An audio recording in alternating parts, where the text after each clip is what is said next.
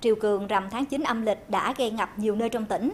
Tại thành phố Vĩnh Long, sáng nay, một số tuyến đường trong nội ô bị ngập nước cục bộ và đáng chú ý là có tuyến đường bị ngập sâu đến 4-5 tấc, làm ảnh hưởng đến việc đi lại sinh hoạt của người dân.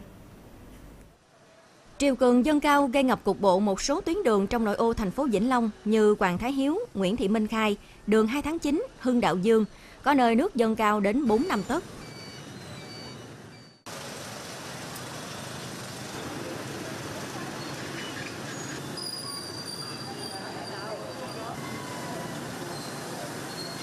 Sáng giờ này là học sinh đi học với mọi người đi làm đó. Bởi vậy nó nước ngập về cái khó khăn mà bị ùn tắc giao thông nữa. Chết máy tại vì xe mà nước ngập cao quá, năm nay là cao hơn mọi năm đó. Là coi như là ngay cái tuyến đường trường đó là cao là tới ống quyển luôn. Triều cường dâng cao, ngập sâu kéo dài và ngay giờ cao điểm nên gây ùn tắc giao thông cục bộ ở một số tuyến đường và làm nhiều xe bị chết máy. Lực lượng chức năng đã có mặt kịp thời điều tiết giao thông, đồng thời dùng xe chuyên dụng hỗ trợ học sinh, người dân đi lại.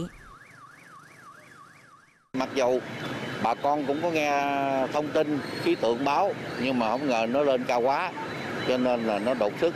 Thì bà con nói chung là mặc dù có kẹt xe nhưng mà cũng một số bà con cũng có ý thức là cũng lách đường. Bên lực lượng công an người ta cũng kịp thời rìu xe tới để rước các cháu cho nó đến trường cho nó đỡ. Công an phường 1 đã huy động toàn bộ lực lượng của anh em ở tại đơn vị cũng như các lực lượng có liên quan như dân phố, quân tự vệ, có sự hỗ trợ của đội cảnh sát giao thông trật tự và cũng như là công an phường 5 điều thêm 2 xe phương tiện để hỗ trợ đưa các em học sinh đến trường học. Khi mà có dân xe của người dân chết máy á, thì có nhu cầu đi tiếp thì anh em sẽ xuống và đưa xe lên xe tải để di chuyển ra khỏi vùng đó.